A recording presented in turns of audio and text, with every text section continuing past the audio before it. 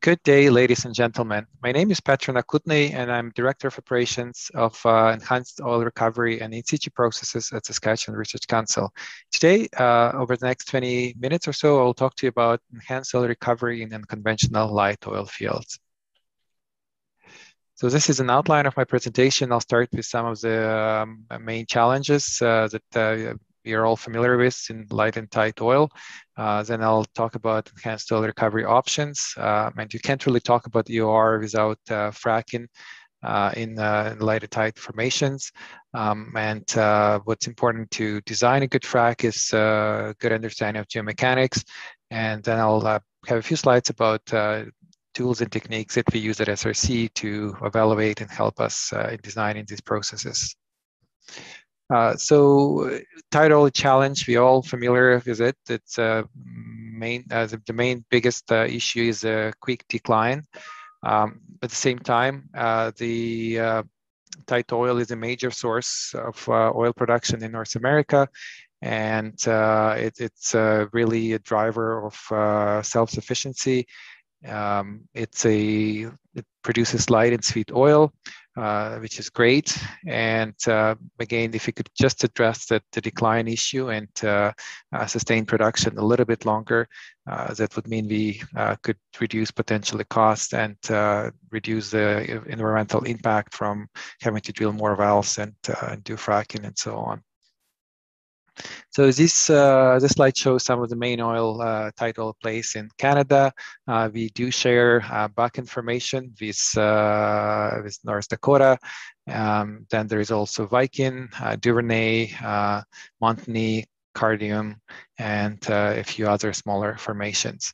So it's a significant resource, especially in Saskatchewan, and we've been working to find ways to be a good steward of this resource. And again, we would like to work with guys in North Dakota, in other states in the United States. This is something they can learn from and work on together. So some of the other challenges, other than the quick decline and potentially what we need to resolve in order for us to solve this puzzle, include the reservoir fluid properties understanding. We still have somewhat limited understanding of how reservoir fluid properties are different in the very tight formation, tight pore space.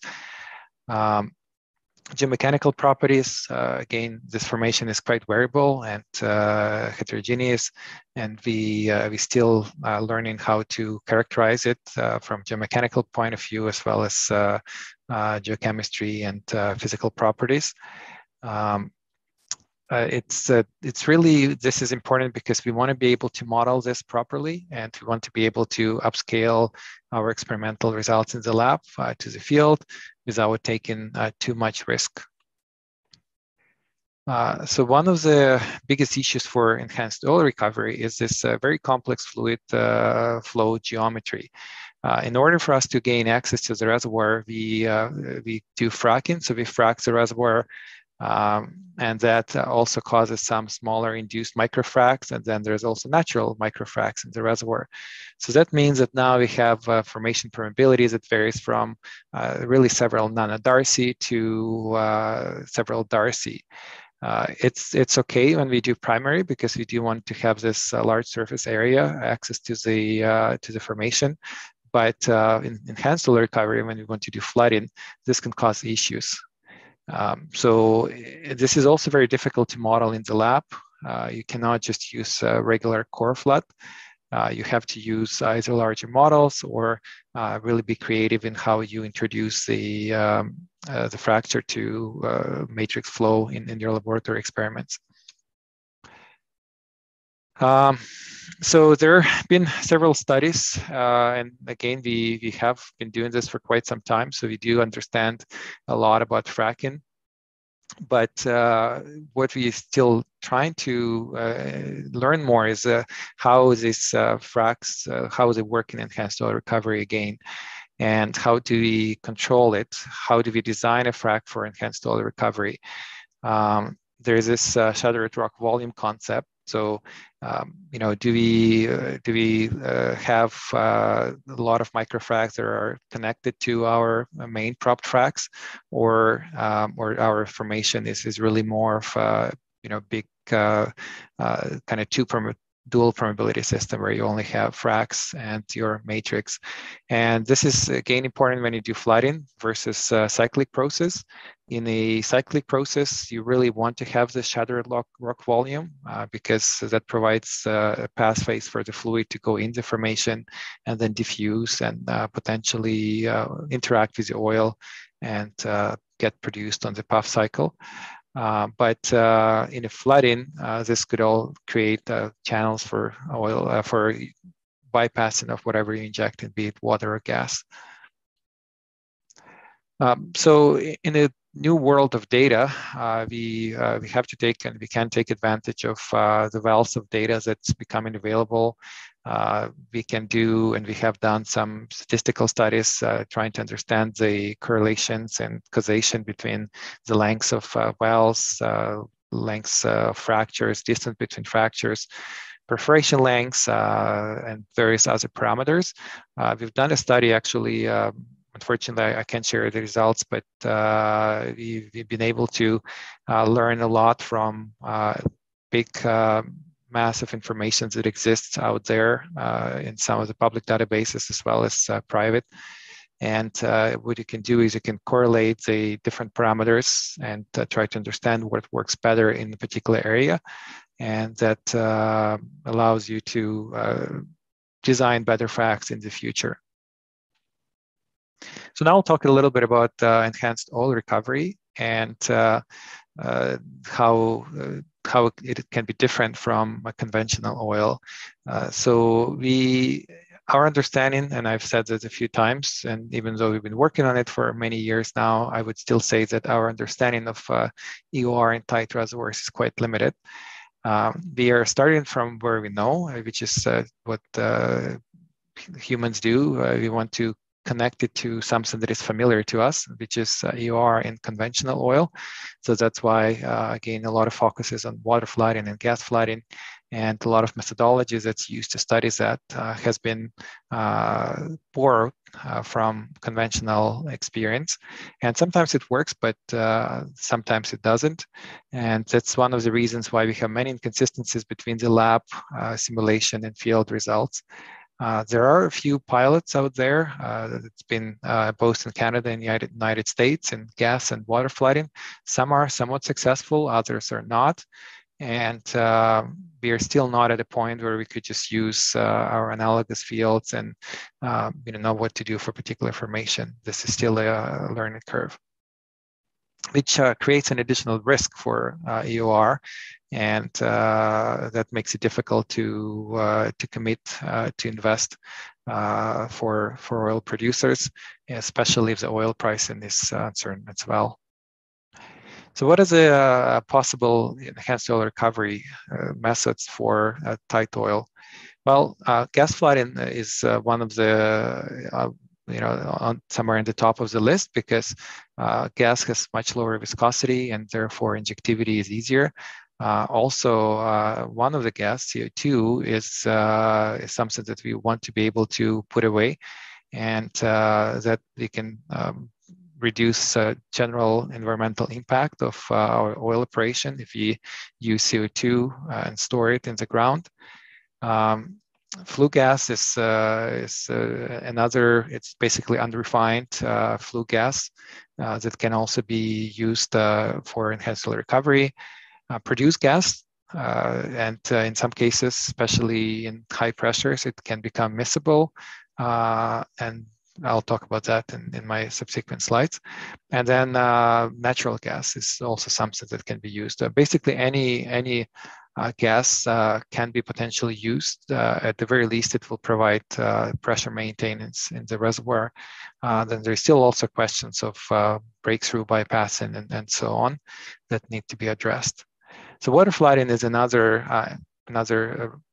a group of methods that could be used and have been shown to work in Canadian Bakken. And this is something we are very familiar with. We've been water flooding oil reservoirs for more than 40 years.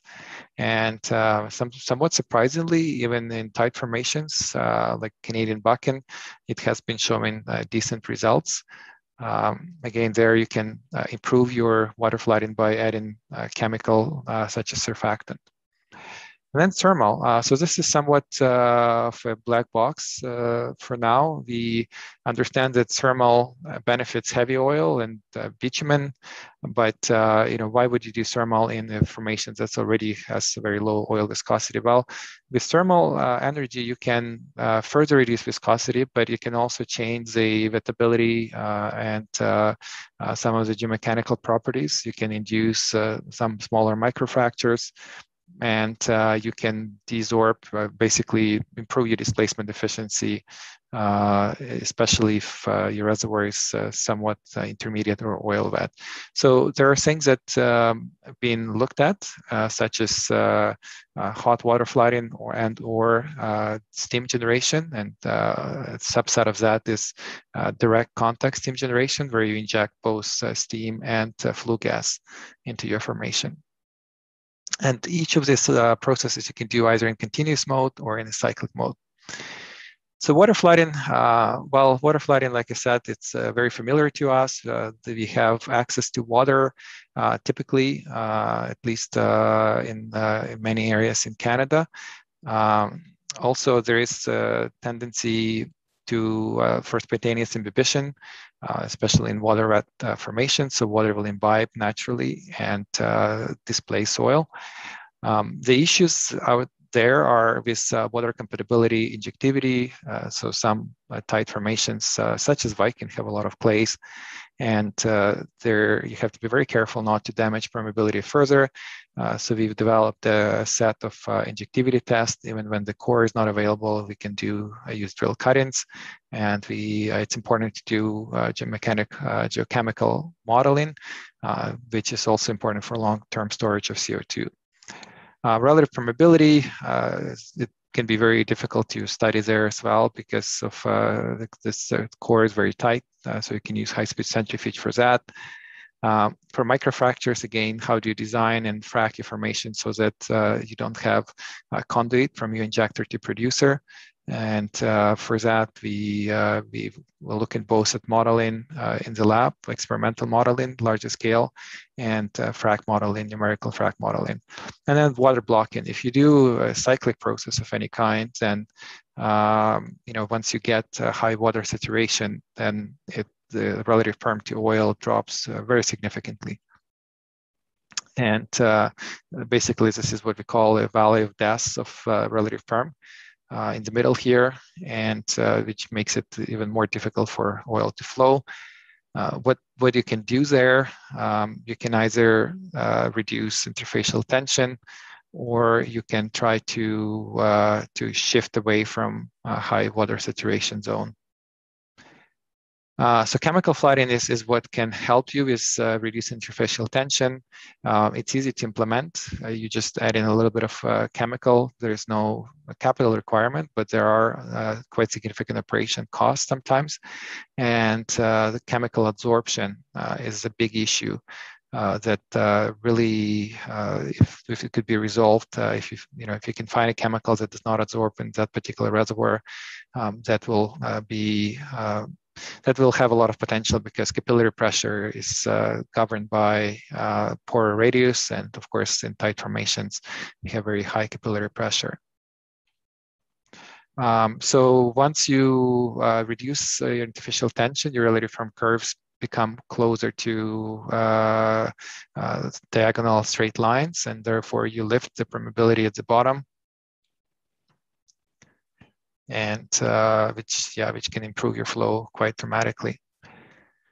So in order to study some of the wettability, relative permeability, and just oil water distribution, we partnered with Canadian synchrotron that exists in Saskatchewan, and we did some very high resolution scans of Bakken. There's a paper that we published on this. Basically, what we tried to look at distribution of oil and water inside Bakken core, and also how they changed with time. So there is quite a bit of a difference between aged or natural Bakken and non-aged clean Bakken. So that we found this is to be, this was a very good tool for us to better understand, the effect of not only how we prepare the core, but how different chemicals affect our operation. So for gas flooding, like I mentioned in the beginning, we have better injectivity. We can have immiscible or miscible gas flooding, and I'll talk about that in a few slides down the road. So the question is, do we do continuous or cyclic? And again, that's really depending on the permeability and on the fractures that exist in your formation. So you have to use bigger models that incorporate fractures in order to study that.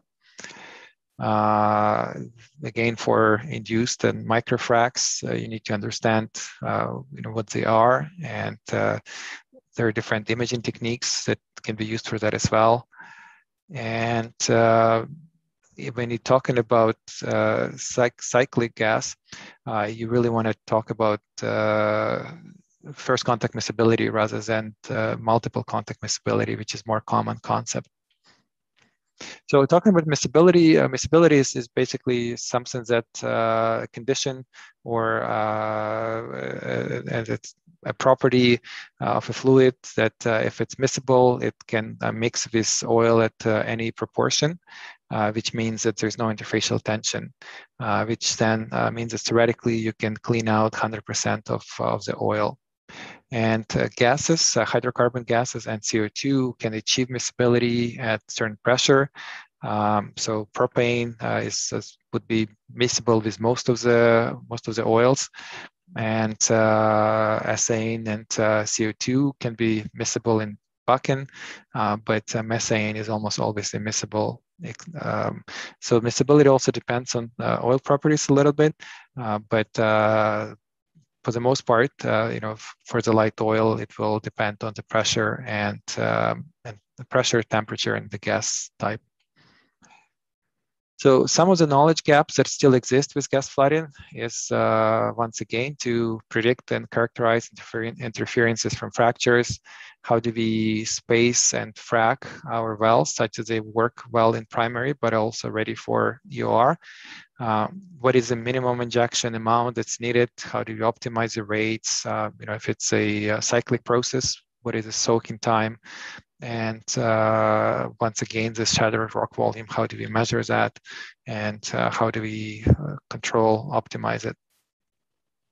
So there are a few projects in Canada that are in public domain that we can talk about. There are water flood pilots in Canadian Bakken that performed by Crescent Point, who's been doing water flooding for over 10 years now. And there's also some natural gas piloting, and a few other projects in K-Bob, and some are ongoing that are confidential. Basically, what I wanted to say here is that there is a significant potential, and as we run out of space to drill, as we are declining on some of the older wells, this is something that can definitely revitalize or at least sustain the production from tight formations. So just a few slides on frac design and geomechanic characterization, because again, you can't really talk about any kind of production from tight formation without talking about frac design.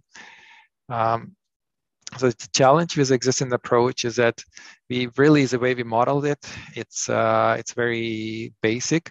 We do not differentiate between the different fractures. They're all modeled to be the same size.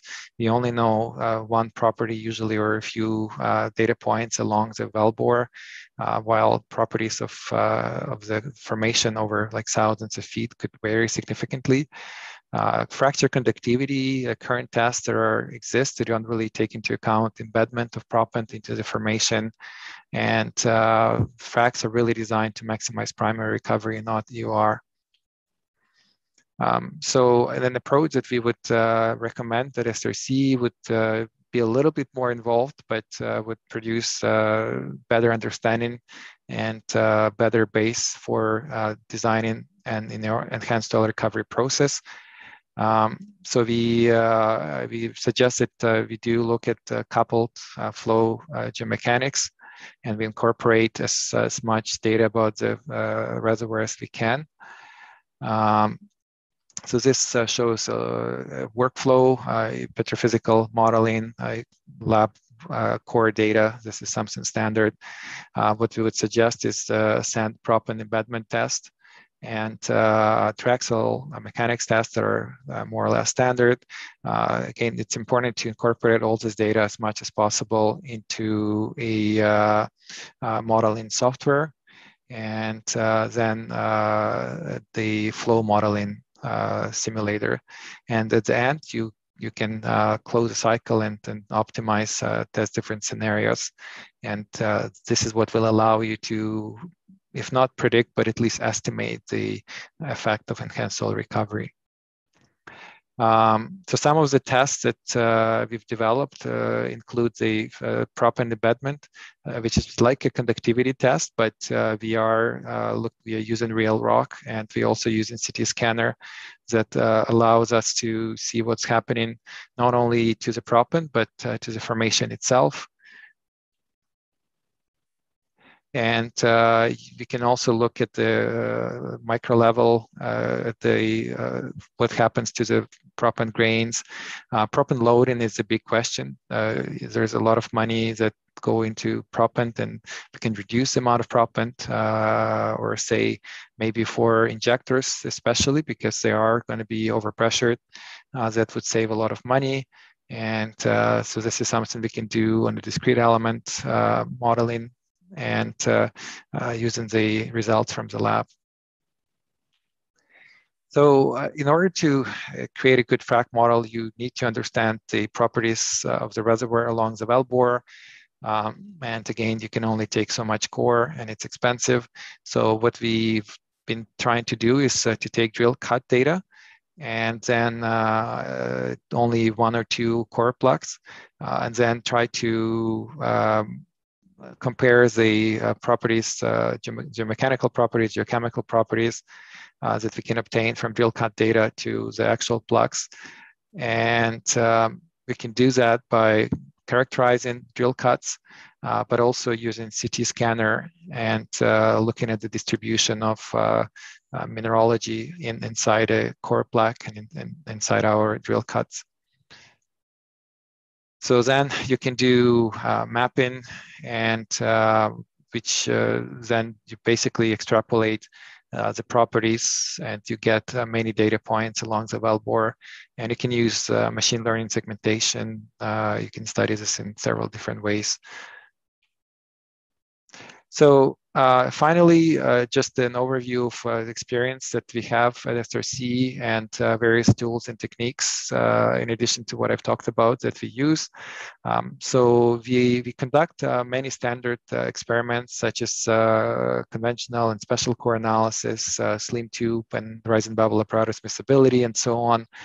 But what we really would like to emphasize is that for unconventional formations, we really need to have unconventional approach. And so some of the additional tests that we've developed are small-scale diffusion and wettability experiments, first contact miscibility, which is not new, but it's not done often.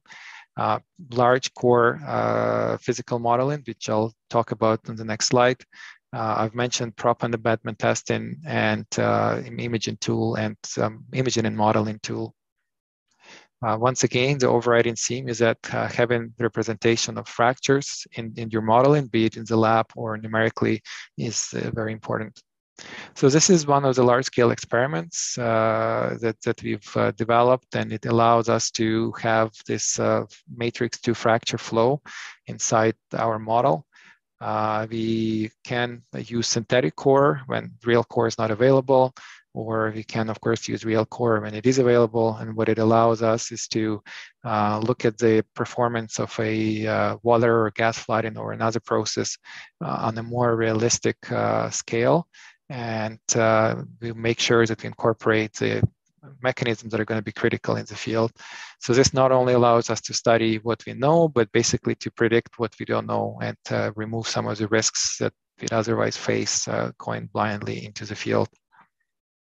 The small-scale experiments, half and puff, that's really, this is not new, but I just wanted to reemphasize the importance of it, especially in cyclic half and puff processes. It allows you to look at the diffusion of various agents, such as miscible gas, into the formation and oil production. And coreless injectivity evaluation, when real core is not available, we can take drill cut-ins and not only study the mineralogy, but use them to make some small core plugs and do injectivity tests and potentially other types of experiments as well. So this is what would give you a much quicker and lower cost method for evaluating injectivity. Again, the overriding theme here is really targeted approach. We need to understand what we're trying to achieve. We're definitely not advocating for spending years in the lab, but rather than using conventional tools and methods, what's important is to really understand again what we need to measure here, and what is the optimal approach that would not only be cheap, but provide us the maximum possible information. So that concludes my presentation, and thank you for your attention. I'll be happy to discuss any of these points or anything else that might be of importance to you. We would like to understand the issues that you're facing. Do not hesitate to give us a call or send me an email. Again, looking forward to talking to you, and hope you enjoyed this presentation and other presentations at the conference. Thank you.